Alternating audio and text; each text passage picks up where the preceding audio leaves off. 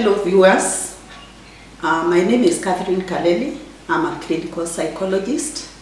I am coming to you right from St. Joseph of Arimathea, ACK Church in Nairobi Diocese, where I worship. I thank God for the opportunity given to me by my vicar to speak to us on ways to build resilience during COVID-19 pandemic. Karibuni sana. COVID-19 has affected our mental wellness greatly. Our normal daily routines have completely changed and have been disrupted.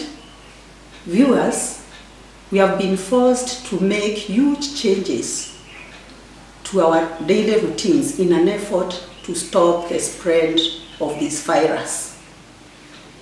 The restrictions of movement, the new realities of working from home, loss of jobs, temporary unemployment, homeschooling for children, and lack of physical contact with other family members, friends, colleagues take time to get used to.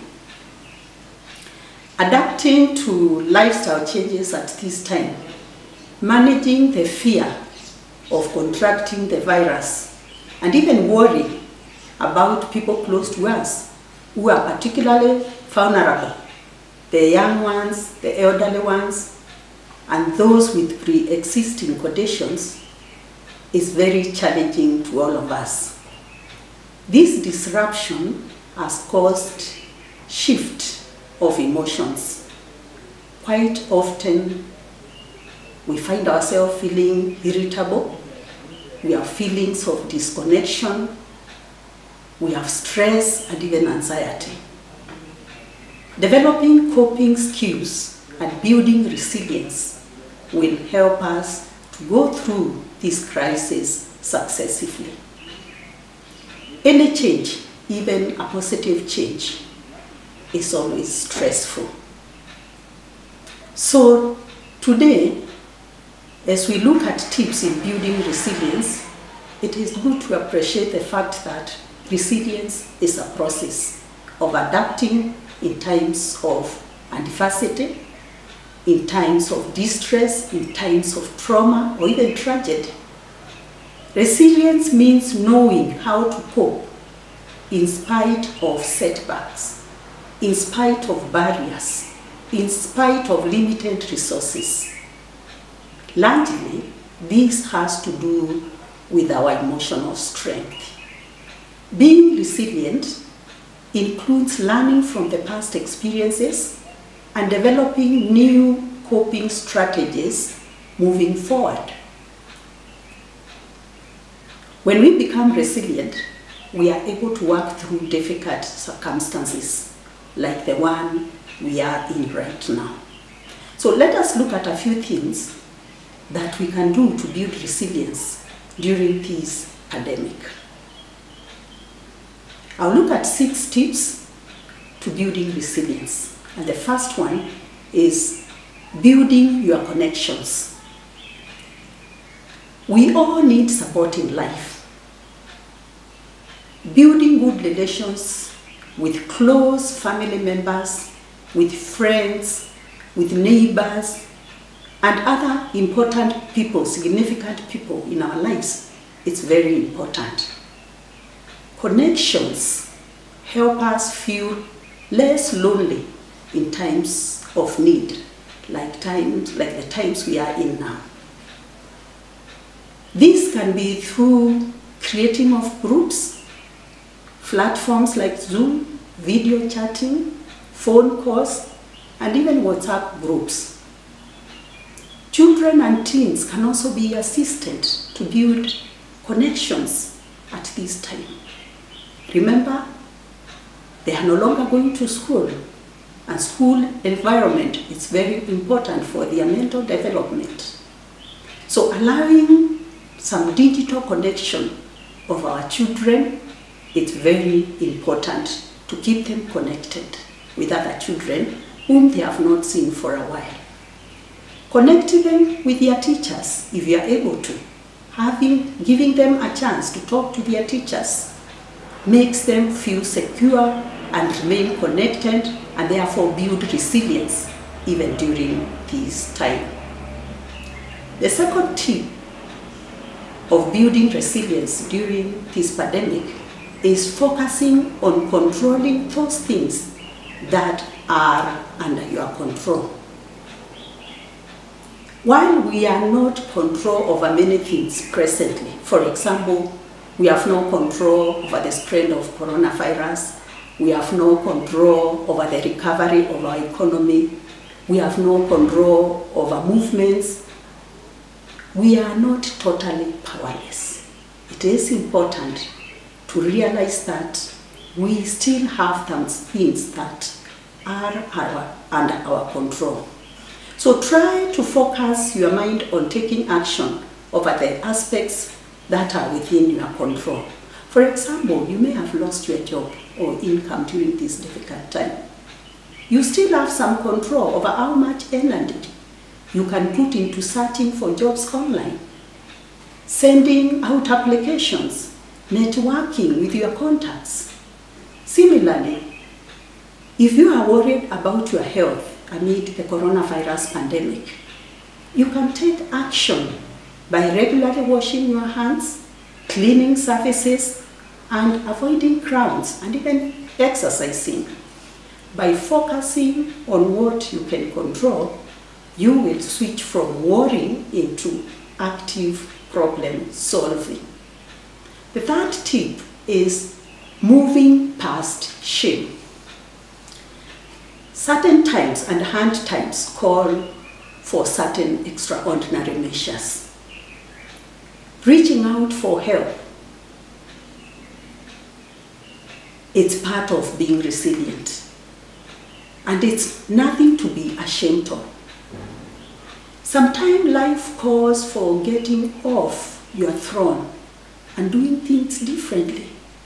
You may have been that big CEO, that big manager, that big office. But such a time like this, it calls for getting off your throne.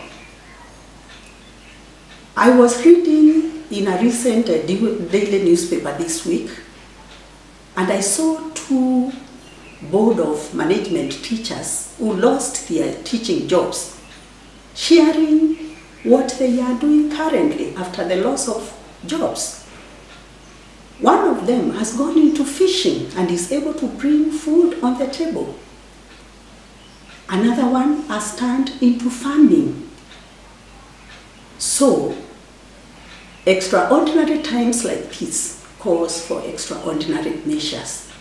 And therefore, moving past shame. There is nothing shameful in doing what they are doing and what you can think of doing as well. The fourth tip is focusing on the present.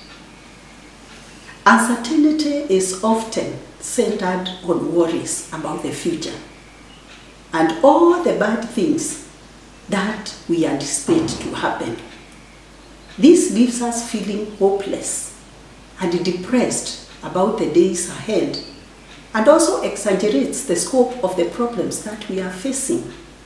It can even leave us paralyzed and not able to take any action to overcome the problem. Instead of trying to predict what might happen, switch your attention to what is happening right now. By being fully connected to the present, you can interact those negative assumptions and catastrophe predictions running through your mind. You can learn to purposely focus your attention on the present through mindfulness. Each time you focus your attention back on the present, you are strengthening a new mental habit that can help you break free from uncertainty. The fifth tip in building resilience is counting your blessings. A time like this, you can be tempted just to look at the negative things, like I've said. Gratitude is a powerful well-being booster. try and count at least 3 things that you are grateful for in life every day when you wake up. It may be the smallest thing that you can imagine. If you cannot come up with new things every day, mention something good that you are happy about in your life. You can even maintain a small gratitude journal. And when you look at it collectively, you'll have so many things to be happy about. So learn to count your blessings.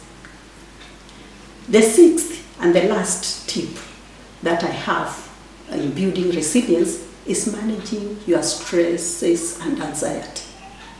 Taking steps to reduce your overall stress and anxiety levels can help you interrupt the negative thoughts, can help you find inner calm and even better cope with uncertainty in your life during this pandemic. Get moving every day. Exercise is a natural and effective stress reliever and also an anxiety treatment. As you exercise, try and focus on how your body feels as you move. Pay attention to the sensations of your feet hitting the ground as you run, as you walk, as you dance. Pay also attention to the rhythm of your breathing, the feeling of the sun or the wind on your skin. These will help you to reduce the stress and anxiety levels. Make time for relaxation. Choose a relaxation technique such as deep breathing exercise, meditation, or even yoga. And try to set aside some time every day for regular practice of this. Get plenty of sleep. Excessive worry and uncertainty can disturb your sleep, just as a lack of quality sleep can actually fuel anxiety and stress. Improving your daytime habits and taking time to relax and unwind before bedtime can help you to sleep better at night. Eat a healthy diet. Eating healthy meals can help you maintain energy levels and prevent mood swings. Avoid sugary and processed foods and try to add some more omega-3 fats to give you an overall mood boost. Develop routines and commit to sticking to them. Allocate time for working and time for resting. Make time for doing things you enjoy. Allocate time to wake up and allocate time to go to bed. Allocate also time to keep yourself updated with the latest news from a trusted channel. Keep up to personal hygiene. As I conclude, I want to tell you to be kind to your mind. If there is any time that you have been kind to your mind, let it be now. Take good care of your mental wellness during this period. This will help you build resilience even as we go through this pandemic. And as I finish, allow me to read from 2 Corinthians chapter 4, verse 8 and 9, which says, "We are hard pressed on every side, but not crushed, perplexed, but not in despair, persecuted, but not abandoned, struck down, but not destroyed." Christians and viewers, keep bouncing back. The key to resilience is faith in the Lord. May the Lord help us even as we go through this period. Thank you.